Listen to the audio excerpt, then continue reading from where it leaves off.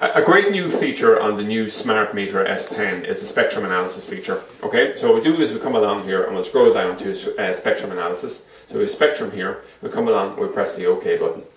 Okay, and what we can see here is it's giving the spectrum analysis a particular signal coming in from an Astra 2 satellite. So I'll just explain the various functions that come with it. There's the DISEC function here, so what you can do is you can see right now that DISEC is disabled, okay, that particular feature on it, and you can go through the options of LNB1, LNB2, LNB3, LNB4, or back to disabled. So what this actually means is if we had a DISEC switch connected to this and we're taking a feed of up to 4 different satellite dishes into here, we can actually do an analysis on each one independently of each other, which is great.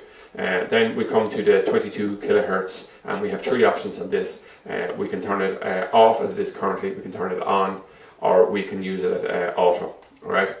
And then we'll say if we're going to do analysis on both the horizontal and the vertical components of the signal, we can come along here and just use the F3 function. So right now we're doing analysis of vertical, and then what we'll do is we'll do a further analysis here of the horizontal by hitting the F3 function again, and you'll see the pattern is probably slightly different in it. Okay, and then how often we're taking the analysis, we can do it in 4 meg steps or 16 meg.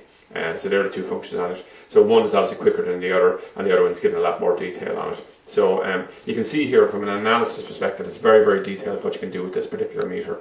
And once again, it's something that sets the Smart S10 ahead of all its rivals in this particular price bracket. And that's it from beginning to end, spectrum analysis on the Smart S10 meter.